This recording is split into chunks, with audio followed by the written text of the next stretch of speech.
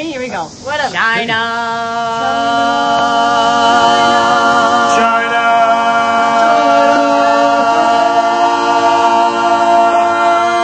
Highlights.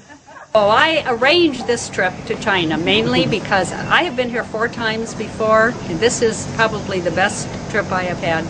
And I wanted to especially show my grandchildren the wonders of China, and the trip has been great, and China Highlights has been great. I agree. China Highlights has been wonderful. The tour guides have been very friendly, very informative.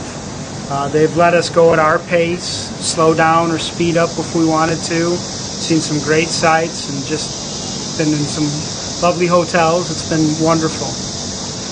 Well, I'm one of the grandchildren, so this is one of my first and only times out of the country.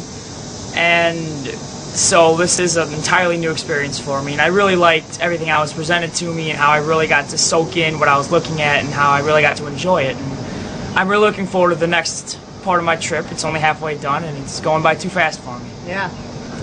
I'm also one of the grandchildren, and I really liked how the tour guides had lots of knowledge about tons of different sites that we went to, and I really liked the pandas. Yeah. Oh, I have to say, probably the tour guides are phenomenal. They are so friendly, very knowledgeable, and like John said, let us sort of go at our own pace. And everything that we've seen has been wonderful. It's hard to pick just one favorite thing. It's been great. I'm Karen's husband, and I've been here 2 times.